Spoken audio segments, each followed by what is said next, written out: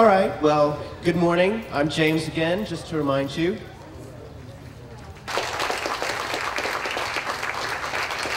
Now, you're going to find out why we have the other panelists. We've got a great selection. We know you all have a lot of questions. It was obvious, the excitement, the hands shooting up in the air.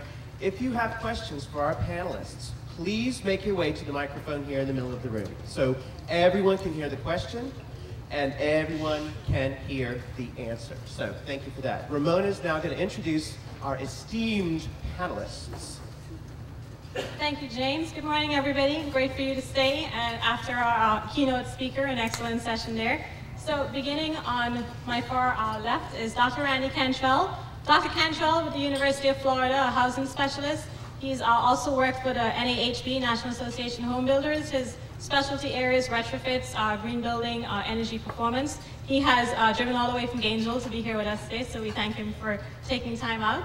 Next, Dr. Cantrell, we have Mr. Gary Cook, Progress Energy. You're a person to ask questions about financing, alternatives, and incentives. Next to Mr. Cook is Mr. Richard Duncan. Richard is a Sustainable Floridian graduate. He is also a homeowner who has installed PV on his home and will be able to speak with you and share his experience about what he's done and how he's actually done it.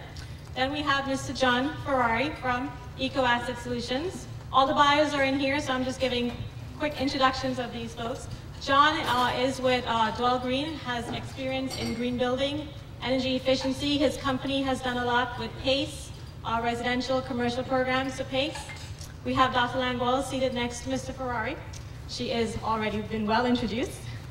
Then we have Mr. Sam Moore. For those of you, he may not have been in our program brochure, but Sam is a project director with the Planet Green Group. They are a local company here in Orlando. They have an office. They also have one here in Largo.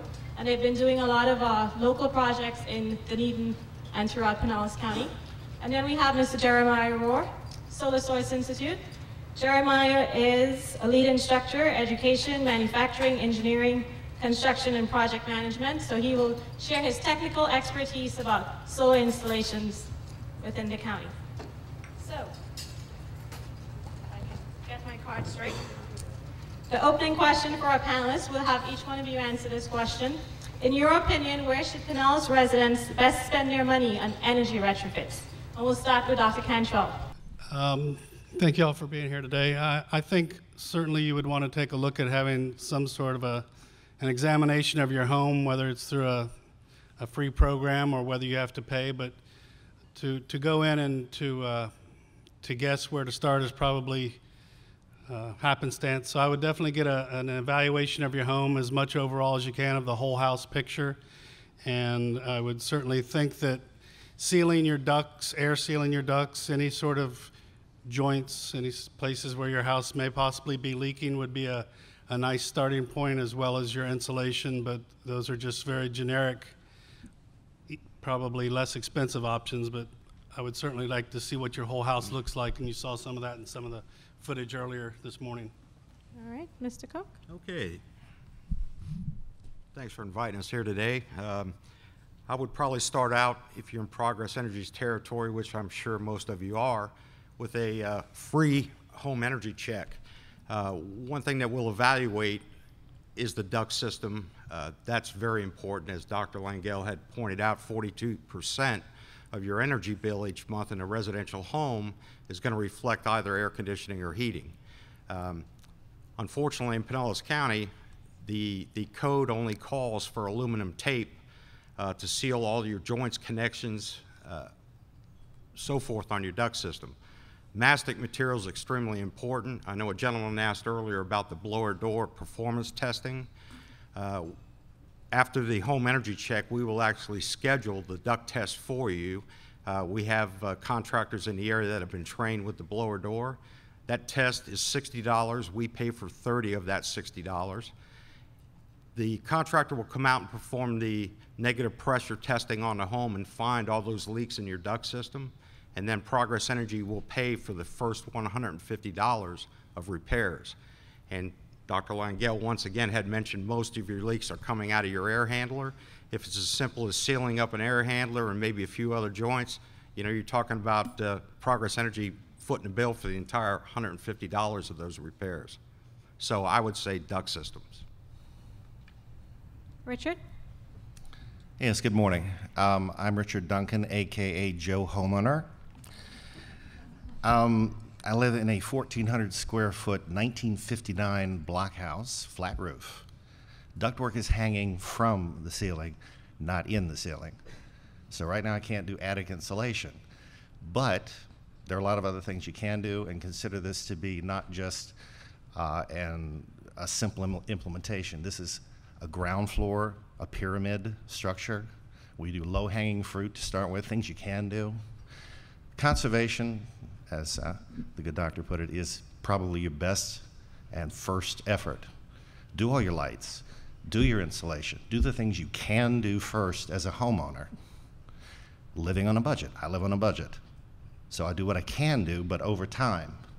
That way it's not seen as an extraordinary expense because it's spread out, and that's probably the most important thing for a homeowner to do. All right, thank you, Richard. John? Yeah, I guess I would also add to that. I guess I'm also here as a homeowner, I think, as all of you probably are. But I would say, really, it's about awareness. So I would say get smart in this area about what is free, as you've heard, or what's highly subsidized. And then I would look at those rebate programs and at the tax credits, and just to be certain that what you're doing is going to get you the maximum bang for the buck, because I have actually seen opportunities. I actually live in Sarasota County, and so with one of our programs, you were able to actually dip into 5 different buckets for one improvement. And so I would just say, you know, take the time to get educated about what incentives are out there, and I think that will help you prioritize. But I think as far as the items on my own home, I can agree with everybody here, is that the tightening, you know, of the envelope, the lighting, and I also have 3 teenagers, and so a tankless hot water system was actually dramatic. And so those types of things have just had a dramatic impact on our life. Thank you, John. Dr. Languell? Everything so far, complete agreement with. If you're looking at that $50 solution, that $50 solution really is to start with those compact fluorescent bulbs. Not to say that everyone has 50 of them in their houses, but start there. My second step, this is just in addition to what everyone else said, would really be to look at that attic for a couple $100 and maybe that $500 price point. You can look at radiant barrier and or adding insulation to get up to an R38. And then when you go to that next generation, which might be that $5,000 step, you're looking at the air conditioning equipment. So all of those things do usually have rebates. You're coming here, you're filling out an evaluation, you're getting an LED bulb. So that's your first step. So the next few can be easy, do it yourself, and go on from there.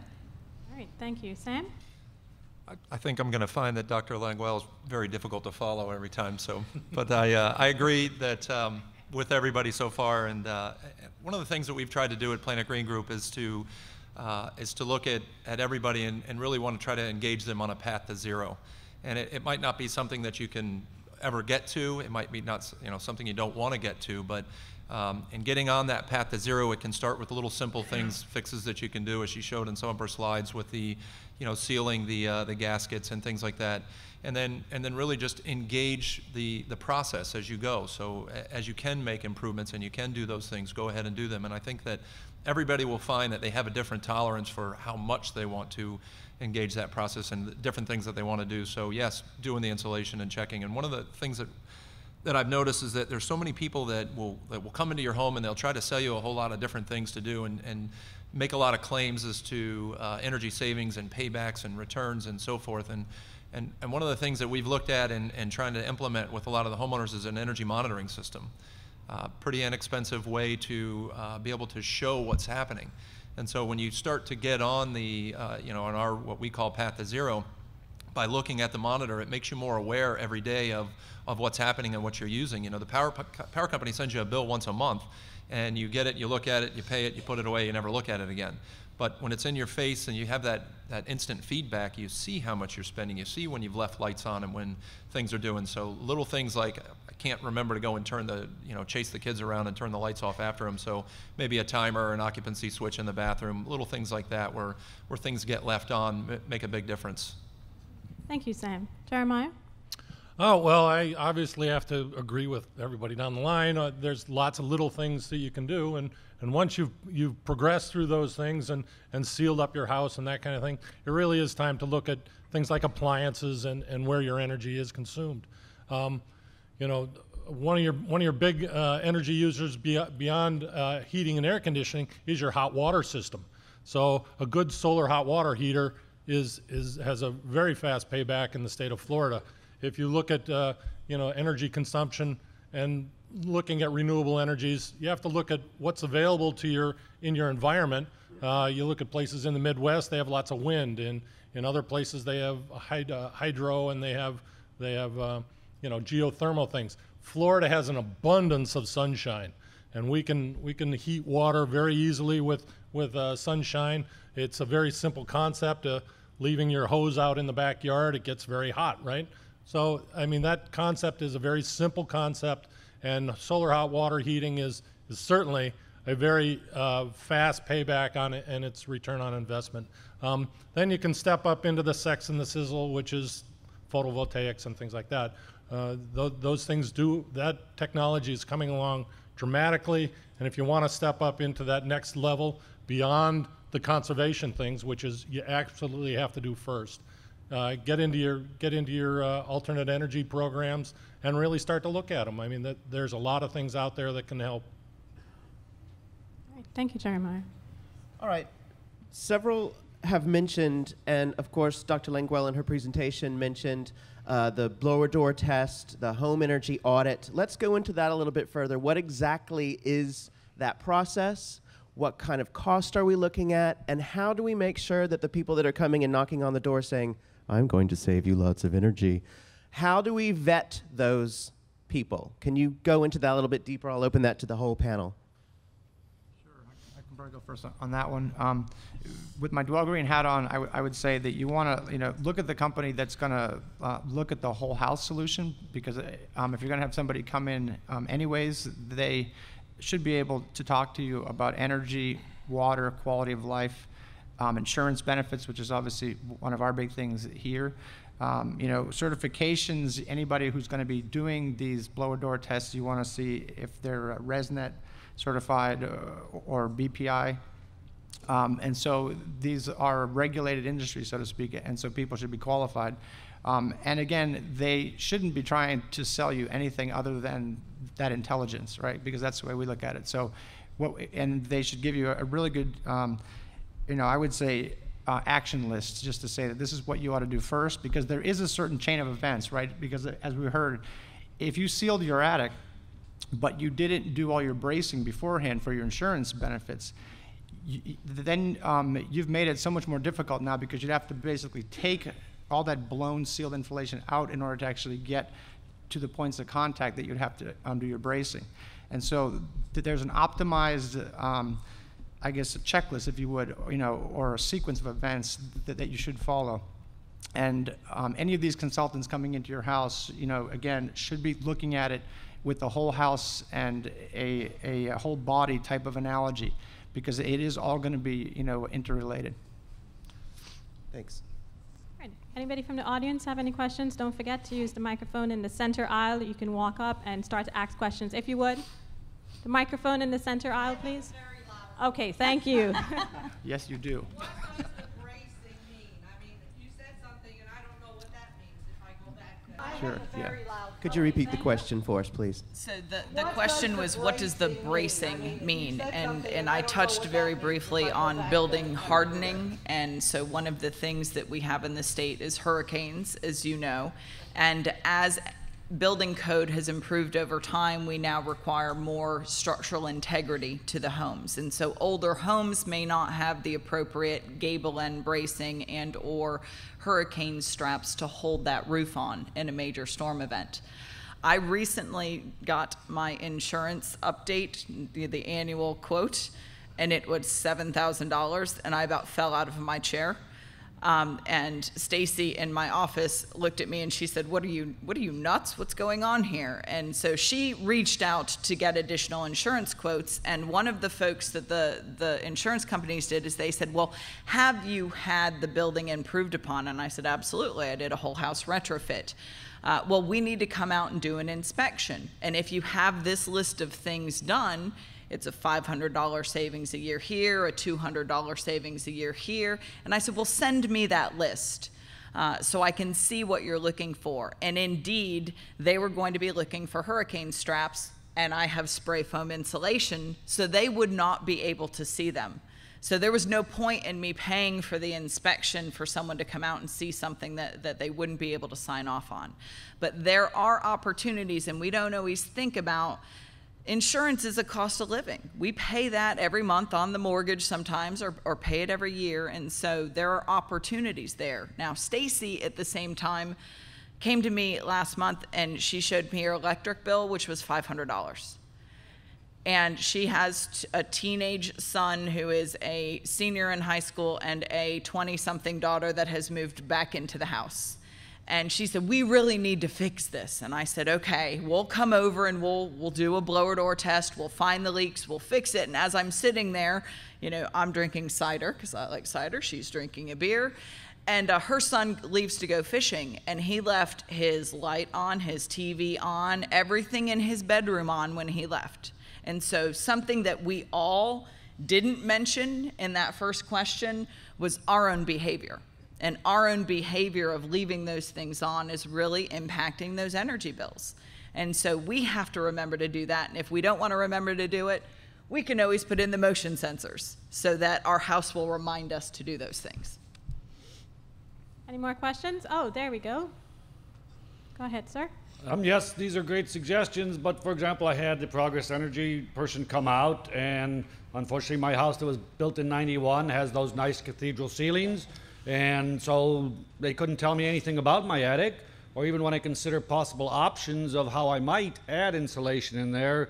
I did some research and tried to find, you know, there were some products maybe that perhaps could be sprayed in, but short of pulling down the drywall, can you have, you know, I have any suggestions? You know, I really don't know how to get there or how to get the information.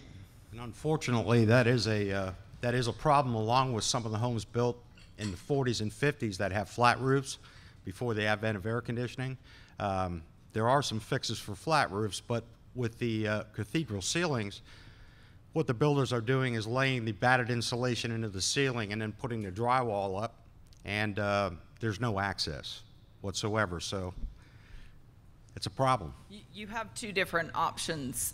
One would be to go on top of the roof. So they do make an aftermarket spray, depending on the type of roofing that you have, that would give you that equivalent radiant barrier.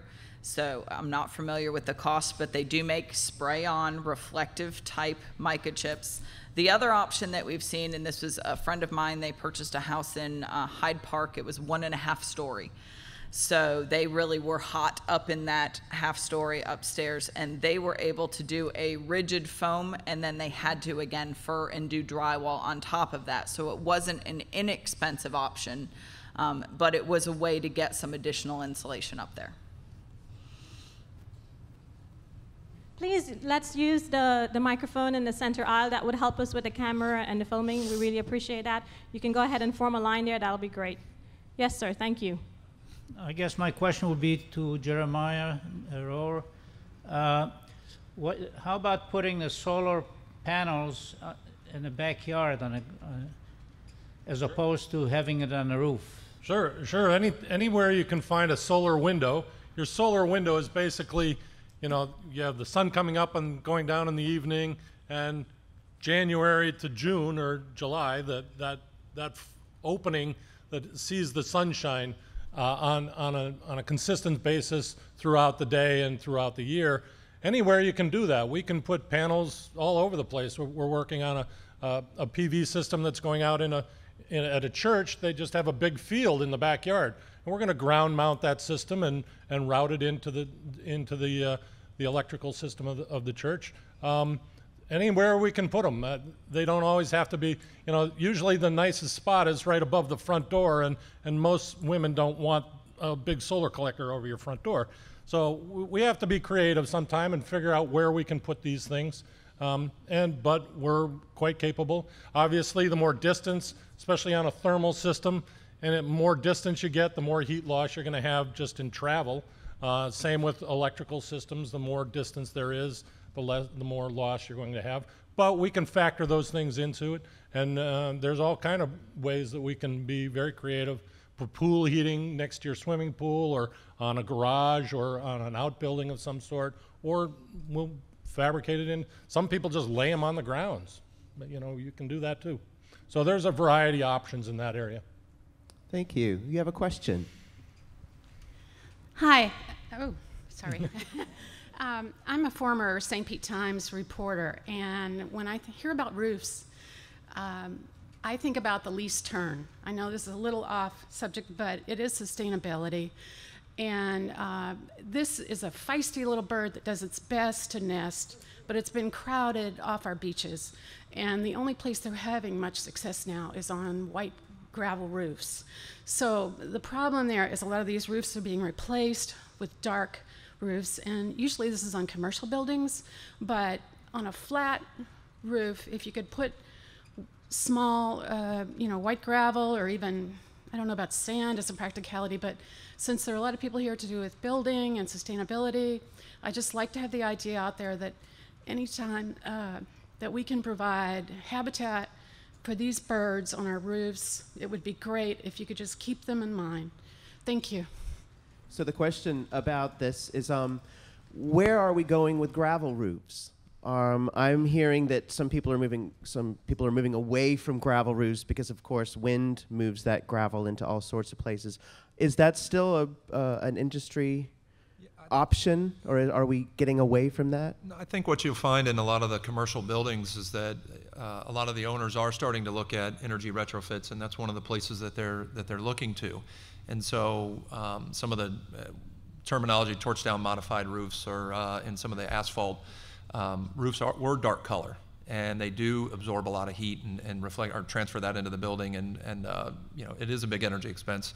But I think a lot of the building owners are now looking at doing roof coatings, and it's different types of materials used, but cool roof coatings where they are white. There's even ones that go right over the gravel and then seal it down and lock it, and it waterproofs the roof and creates that that white reflective roof coating. There are other colored silver colors that they're using, but primarily it is a white colored roof. And I think you'll find as we go forward, more and more building owners, instead of spending the millions of dollars to replace the roof, are getting the same type of warranty out of doing a waterproof coating that is a reflective coating. It's a lot less, costs them a lot less money, and again, could provide habitat areas for the types of birds and so forth. Go ahead, Gary. There are some other options out there. There are plenty of people that are putting sod roofs on homes and things like that in the green building field, earth shelters and things like that actually have grass on the roof. I mean, this is a plausible methodology, and it's used all over the world at the present time. Okay, Gary, you wanted to comment? That's exactly what I was going to mention also concerning the green roofs in the commercial industry. And actually, Progress Energy, for our commercial customers, we do provide an incentive for those commercial buildings to go with a green roof. One of the concerns, obviously, though, is the weight of building that green roof. As long as the structural integrity is sound, that can be done, and there are incentives for it through our programs. All right, thank you, Gary. You have a question from the audience? Yeah, as a layperson, it's really scary hiring contractors. I've had good luck, and I've had some bad luck even when I've checked to see they were licensed. And, one woman talked about what's a hurricane strap. Is there a list on the internet, or maybe you all have available, of the order in which we should make sure we do all these things so we don't run into the problem of having insulation that the insurance company can't see? I want to do all these things, but I'm afraid because I've been burned by contractors, and, where do we go? Dr. Languell, I think you might be able to provide some insight.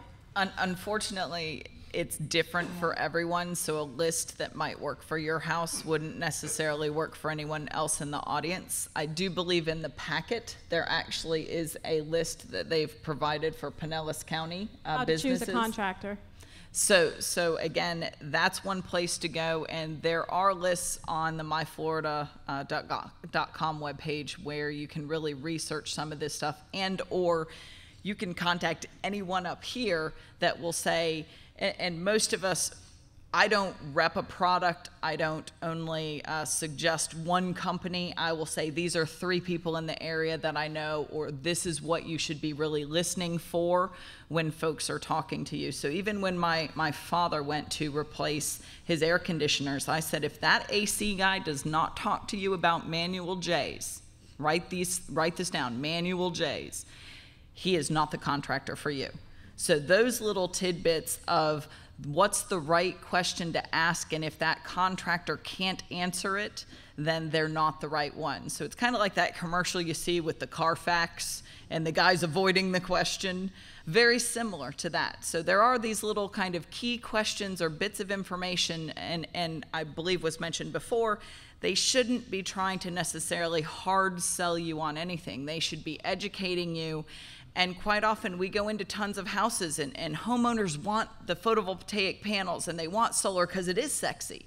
And we sit there and we convince them, first you need to really look at the building envelope. First you need to look at changing these light bulbs and the efficiency, and then go to the renewable energy. And so we, end up convincing people that's not the right way to go.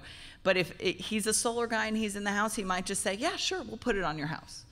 So the best thing to do, I would recommend going to the Florida Green Building site, looking at that assessment, because we've really highlighted the low-lying fruit, kind of an intermediate level, and then where you would go if you wanted to engage a contractor. So it really is kind of a 3-level tiered process for you.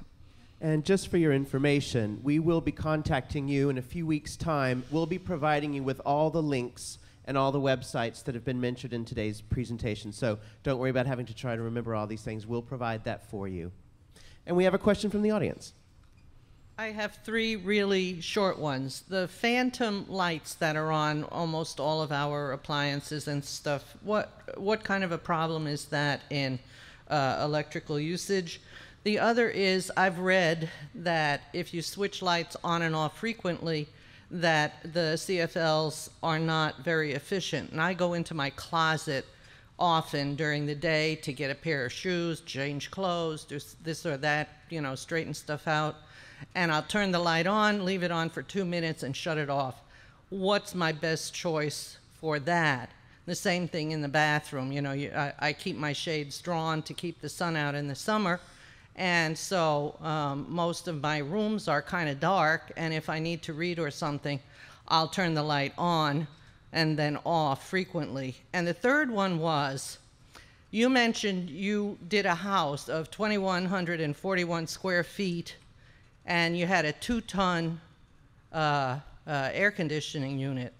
I have 2,200 square feet, and when I got a new unit, they came and measured the whole house, and every one of 7 or 8 contractors told me I needed a 4-ton unit. So, which I proceeded to buy because I figured they can't all be wrong, but apparently they were. But my house is a 1969 house. I have kind of low energy bills, and I'm very conservative in terms of electricity. I mean, my AC is on 78 to 80 all the time, and my heat is around 72, 74. So my highest bill ever was $200, and they told me from Florida Power when I had the guy come to insulate my roof, which I'm going to do to save money next year. But those are the 3 questions: the phantom things, the incandescent on-off, and measuring. How do you tell? Okay, thank you very much. I'd like Dr. Cantrell to probably take the first shot at the phantom load, if you would. Thank you. Well, I think we saw it earlier this morning, ranging from perhaps 25 to as much as 50% of the house's overall energy. What I'm getting at is that we're pretty good with the mechanisms and the energy efficient installations that we have, but we're only maybe 50% of the pie, or 75% of it. The miscellaneous plug loads, the phantom loads, those are the behavioral issues that we none touched on coming out of the gates here on the first question, because it's our presumption that, oh yeah, well that's commonsensical, what have you. It's not.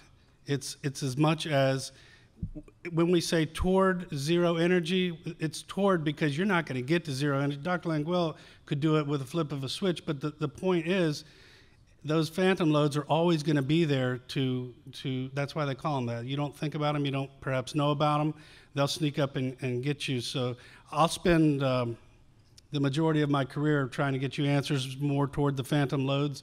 And I'll just comment quickly that manual J that was mentioned earlier, the different tonnage, what have you, the different HVAC systems.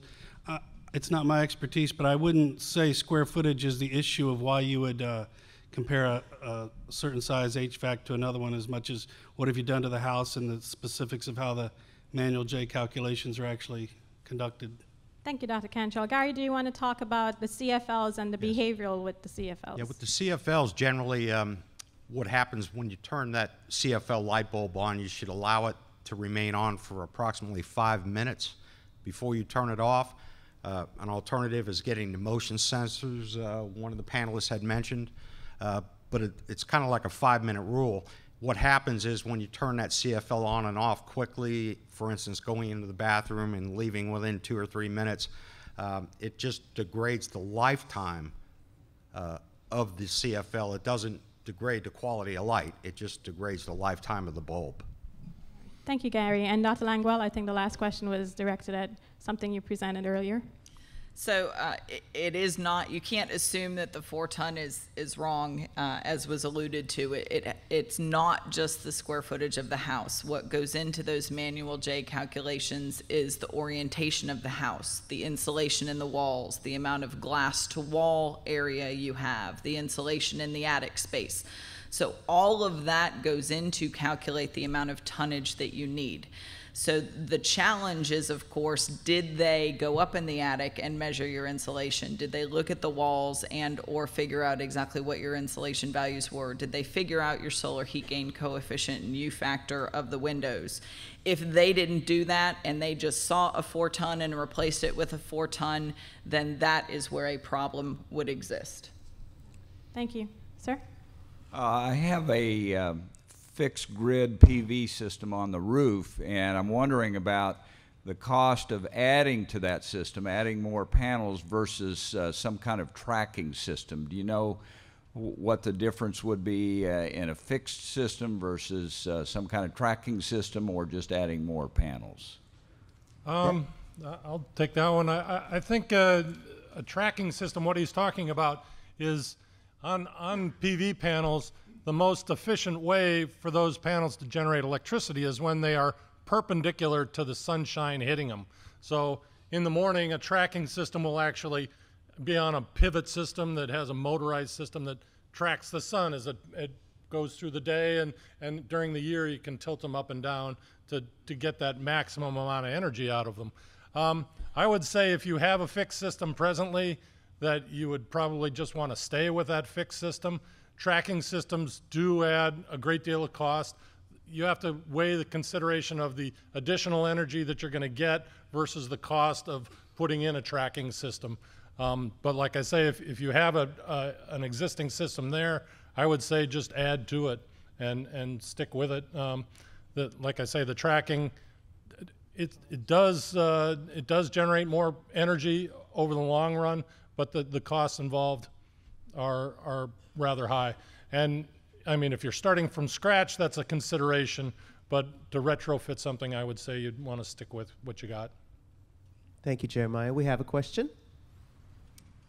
I would just like to ask anyone on the panel, either directly now or any time in the next hour before you convene, to perhaps, if you believe in this sort of thing, to comment on climate change as a possible motivation for some of the behavioral changes that really can be low-hanging fruit. I'll just briefly mention my own example. Once I really studied the science of climate change, I made the behavioral changes in my own home and lifestyle that mean that my energy bills run from $16 a month to about a maximum these days of about $35 to $36 a month. So, but the point I'm trying to make is, would any of you care to discuss or comment on climate change as a helpful motivation for all of the things we're talking about doing? Dr. Cantrell, you're nodding your head. Forewarned to tread lightly on this one, so I'll just touch on the reason you get a PhD, those 3 letters behind your name, is it's the philosophy of science. It's a methodology to how you approach problems. And I'll suggest that if somebody proposes a hypothesis and tests it, then you might want to look closer at what they're doing. If somebody proposes to open their mouth and whatever, and they don't explore what they're testing or what their hypothesis or what their findings are, and they're never going to say, well, we proved this. Just tread lightly whenever somebody starts to talk about it, unless they have something that they can sink their teeth in and say, this isn't me, this isn't them, this is the data. And some of us can hide behind data, but generally speaking, the data should speak for itself. Yeah, and that's why I said the science of climate change as opposed to the politics of climate change. There's a whole lot of politics, smoke and mirrors, but... That's the part that I'm not talking about this morning by design, but... I will make just one quick comment, and that one quick comment would simply be, we know how to do things better now than we did before. We know how to be more resource efficient. We know how to use more energy efficient features. And so regardless of your motivation, if it's to save money or if it is, in your opinion, to save the planet, we don't care why you do it, just do it. And I tend to...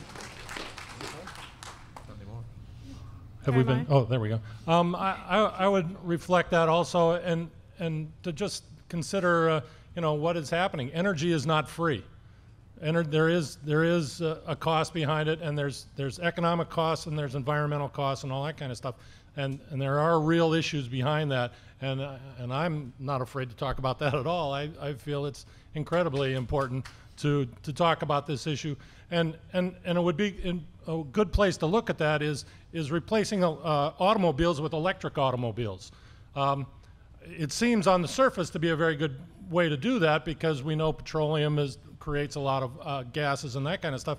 But if we just simply replace fossil fuels with coal-burning electricity, you kind of have to think, well, what are we really trading off here? Just one for the other. And so we have to think about where our energy is coming from on a regular basis. And a lot of our society in the past 50 years is if you need more energy, you just find a plug and you plug it in, right? I mean, we don't think about where that comes from and the fact that, our electricity comes from someplace, and if we're taking and removing mountaintops in West Virginia to get at the coal, there is an expense to that. And we don't always factor in all those expenses when we're talking about this. We talk about 12 cents a kilowatt for electricity, but we're not talking about what are the environmental costs for creating that energy. And we're not always factoring in the expenses that we do, our health effects and our environmental effects and our geopolitical and national security things that happen with that. So it is an important issue, and it absolutely is something that we have to think about on a regular basis, on a daily basis, and in our behavior. Thank you, Jeremiah. We have a question from the audience. Well, it's not really a question. I just wanted to thank Mr. Samuel. He headed up the project for Rainbow Village. Yes. Was that you? Yes. And so I'd like to thank him for the energy efficient they did for Rainbow Village property, really saving money on my electric bill. And I really just like to thank you for heading up that project. It was a great project. If I could show my apartment to all y'all, I would show you all the work he did. That was a great job. So thank you. Thank you for that comment. Thank you. Samuel, would you like to describe that project for us, please? So I didn't hear. Say that Would again. you like to describe that project for us, please? Rainbow Village is a housing complex here locally in Largo that is owned and maintained by the Pinellas County Housing Authority. And over the last few years, there's been money made available through the Recovery and Reinvestment Act. And here in Pinellas County, it's administered through the Pinellas County Urban League. And they were able to go in and make money available to upgrade or retrofit each one of the apartments there, which totals about 200 apartments. So we went in and weatherized, put in weather stripping, CO monitors, put range hoods in where that didn't exist before. They had gas appliances that weren't properly vented to the outside. They had bathroom fans, or inexistent bathroom fans for ventilation. So we were able to go in and just do in general weatherization package, and then also upgrade all the AC systems to a 15-SEER heat pump system, and really made a big difference in all of the apartments out there. In fact, we're just now getting ready to do another one that's in Dunedin. That's Palm Lake Villas, which is a retirement community in Dunedin, and the same kind of project is going on there. Actually, we started on Monday. So. Thank you, Sam. One question from the audience. Yeah, years ago I installed a solar panel for my water heater, and right now what I'm curious about, because it is older, what's the durability of it? How often should I have it checked? What kind of maintenance? I mean, it's been up there a while, and I'm very happy with it, but I need to make sure it stays good. Yeah, on a typical system, we would certainly suggest that you have a plumber or a solar heating contractor come out and take a look at it. We expect 10 or 15 years out of something like that. Just you have the same kind of problems you have with your standard hot water heater, especially if we live in a place that has a lot of calcium and chemicals in our water that naturally precipitate out when the water gets heated, and it can corrode and create problems just like it does with your regular hot water heater. So we can come out and take a look at it and make sure that it's functioning properly, it's not leaking or any other issues with it. It's like any other appliance. It does wear out over time, and it needs to be replaced at some point in the future. So, but I would say you should get at least 10 to 15 years, if not more, out of a good hot water system. And I would say every 5 years you should probably have it. Like flushed? Maybe not flushed. The important thing is to just kind of take a look at it and make sure that water's flowing through it properly, and you haven't had calcium buildup inside the pipes that affect all of our hot water systems in our homes. I mean, I live in a 1920s home, and I have pipes that have minuscule water flow coming through them that I'm replacing on a regular basis. Thanks. Sure. I've got one for Florida Power. I needed to know, something was mentioned about the negative pressure testing. Does Florida Power do that as part of their energy, or Florida Power, Progress Energy do that for their testing when you guys come out for the homes? That's a great question. We offer the free home energy check to all our customers. They can have that done once every 2 years. Providing that the customer has electric heat and air conditioning and not gas heat, we're allowed to perform the blower door test. We have trained certain air conditioning contractors in Pinellas County to be able to perform that test. So when the Progress Energy employee comes out to your house, he'll explain how that test is going to be performed. He'll provide you with an incentive sheet. As I mentioned earlier, it's $60 for the test per unit. So if you have multiple units in your home, it's going to be a little more money. But assuming you only have one system, the test is $60. Progress pays for 30 of it. While you're in your home, we will set that appointment with that contractor so we can leave you with a contact phone number and the name of the company that's coming out. When they come out, they will install the blower door and perform the test for $30. They'll go through your entire duct system and identify any leaks and give you an estimate along with a diagram drawing. If you decide that you want that system fixed, it has to be done by a Progress Energy certified contractor, because we have to be able to re-inspect 10% of the repairs that are done. But we'll set that appointment for you. It'll be tested, the diagram will be drawn out, and as I mentioned, $150, first $150 is paid by Progress Energy. Thank you, Gary. Okay. Well, one more question from the audience. We have somebody here, and then I've got a question for Richard, and then we'll take a break. Is that all right with everybody? We'll have another panel discussion, the same panelists, and your opportunities to ask questions. So please, sir, your question. Kind of an odd question. Due to neurological problems, I cannot use compact fluorescent light bulbs in my house. Love to go to LED bulbs, but can't find a source that one reliable so I can get a consistent bulb or anything that comes out with enough lumens out of it. Is there a guideline I should be following or someplace I should be going to try to find more information on the LED bulbs so I can actually make some progress towards that? Gary, do you want to answer that question? I would probably suggest, you know, you can start with Home Depot, Lowe's, some of your hardware stores, but unfortunately, it depends on who you talk to. But there are lighting stores in the area that I would recommend going because they deal a lot with commercial and residential customers, and I believe they'd be able to answer your questions and order the correct bulbs. I'd also say that there's quite a few internet companies out there right now dealing in this. It is an emerging technology, so you know the mainstream. It is not fallen into the mainstream of your whole Home Depot and Lowe's, but the internet is full of those kind of retail places that can deal on a much more national level. And perhaps we can talk in the second panel about LEDs, that technology, how the price is coming down, and how it's more expensive to replace an incandescent with an LED than perhaps to start over again. And in your situation, you might want to just redo the lighting system in your house, given that situation. That might be a suggestion that we could pursue in the next panel. But to finish up with our first panel discussion, Richard, you are our guinea pig. You are the one in the county you've been through it all, you've done the retrofits, and you've even gone beyond into solar. Can you just describe for a few minutes now before our break what that process was like, and would you do it again? And the ups and downs and ins and outs, and in a nutshell. The first question, the answer is yes. The second question, the answer is yes, I'm doing it again. I've put in the first 5K system a little over a year ago. That was priced at $39,000. Went through the federal tax. We got the incentive on that of $11,000 for that.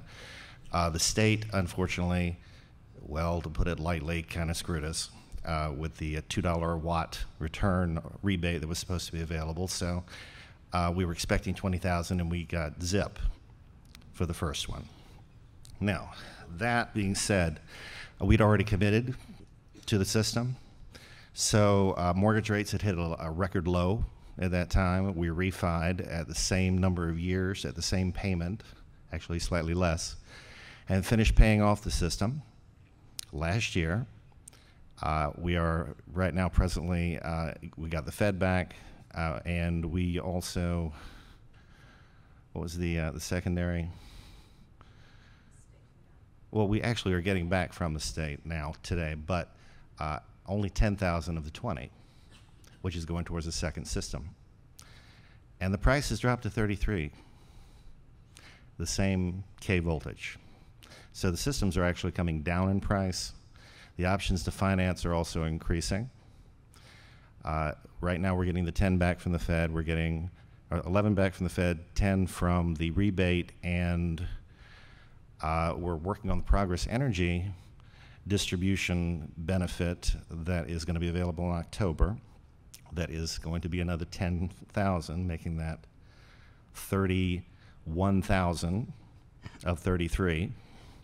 And we've already put 1,000 down for the evaluation by our contractor at 32, which is going to be deducted from the system. So the next 5K system, which is going to put us at net zero, we're going to be producing more electricity than we're using, is going to be $1,000. And these programs are available, by the way, to every citizen. And if I can do it, and I'm an average 40-hour-a-week person, you can do it.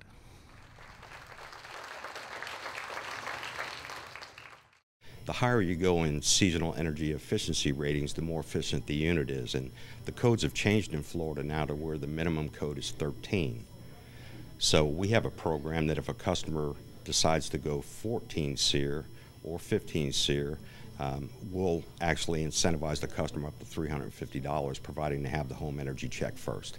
Obviously, that has to be a heat pump, because in the winter months, if a customer is using a straight heat-cool system with strip heat, that's roughly 10 kW. Our rates right now are around 13 cents a kilowatt, so that would be $1.30 for every hour you try to heat your home. Well, if you have a heat pump, you reduce that to 3 kilowatts per hour, which is 40 cents, give or take. The way I've slated this is we have kind of that Home Depot, Lowe's, big box home improvement store. What can I go buy myself, do myself, that's low cost, that'll have a good financial return. Then we've tiered it to be a little bit, okay, what's the next step? I might have to engage a contractor. Where do I get the money to do that if I want to go to that level? So we have that $50 solution, that $500 solution, and that $5,000 solution for folks. With energy conservation, many times it's a very simple solution. People don't realize it's very basic, simple things that they can do every day, along with personal practices that can really save big money in the long term.